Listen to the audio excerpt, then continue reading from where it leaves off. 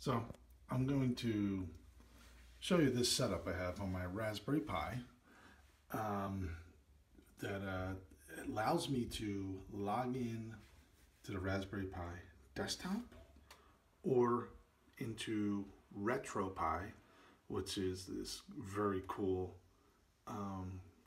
gaming console basically that you have on your Raspberry Pi.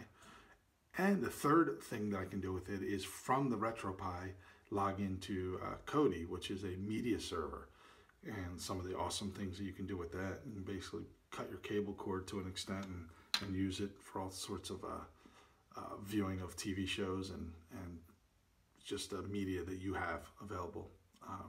So let me show you. I have to log in like I would regularly here. I still have the default settings. The username is Pi and the password Raspberry. So that got me in there. Now from here I could put in Start X, and that would take me right into Raspbian. I think I have Jesse on here. Or I could put in, there it is. Oh, it's all one word. Sorry about that. Press enter.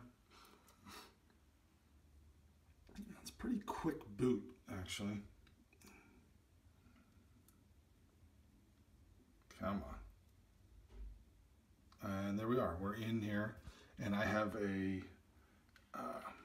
USB connected joystick that I can control everything on this screen. If I press these buttons here, we're going sideways, and I could select one.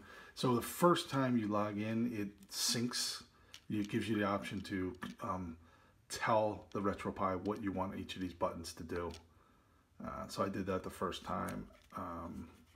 And anytime you connect a new USB control, you can have multiple of these connected.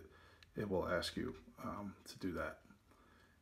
So I have a bunch of different games on here that we could, I could start at any time, and it only takes a moment to log most games in. This is Burger Time. Technically, you're supposed to, legally, you're supposed to own these games and have created ROMs from them.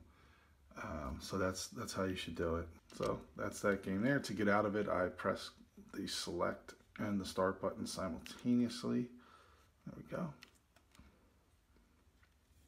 And I'll show you, if I scroll across here, this is some ports that I have. And the very cool one is this Kodi. Click on that.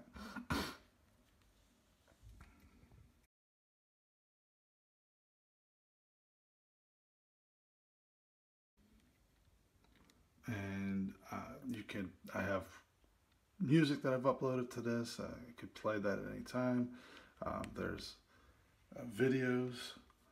And the cool thing that I have photos and all kinds of, I can even bring up the weather, click on that. Oh, it works better if I use I have a keyboard attached as well. And it just seems to function better if I control it from the keyboard. So if I press enter there, the keyboard, it's going to give me a forecast from Yahoo. There we go. Okay. Hit the escape key to get out of that, and then I can actually control this too. Maybe in a future video I'll show you. You can control this from your phone via Wi-Fi. That's the easiest way to do it, especially if you're going to set it up to your TV.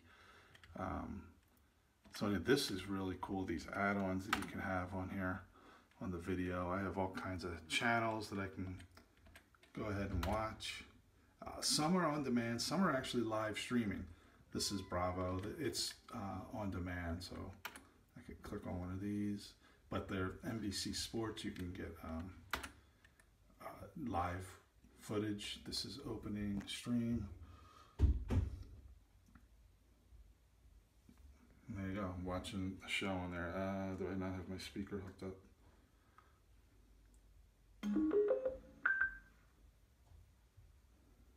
We're currently living and working in Sherman Oaks. Rather than rent a house for a year for $100,000, I'd rather put that money. So I'm going to stop that. But you get the idea. And the thing that's great with this is if I want to, I can go right onto a Raspberry Pi boot up in Raspbian and do anything with that as well. So it's a great setup. I'm getting a lot of use out of it. I wanted to show you because I'm going to show you in my next video how to actually install this. It's not that hard.